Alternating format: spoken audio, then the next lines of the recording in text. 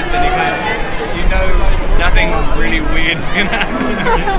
You know, I think the most go-to answer for everyone on one of these cards is always, oh my gosh, it's so surreal. But to be honest with you, this time especially is so completely surreal. Okay, I understand. I'm just trying to absorb it, trying to be here. I don't know, I had a dream about an emerald green houndstooth suit and I got Gucci to make it.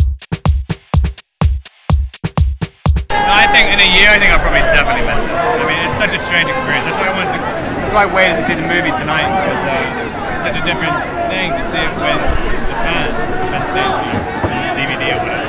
So every time we come back to do anything for these movies, it's always the same feeling. It's like, it's what we're gonna miss. It's that excitement. You don't ever get to share movies on such a vast. I mean, like, I have something in common with every single one of these people here, which is it doesn't happen so often.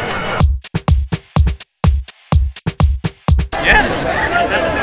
It was a good script.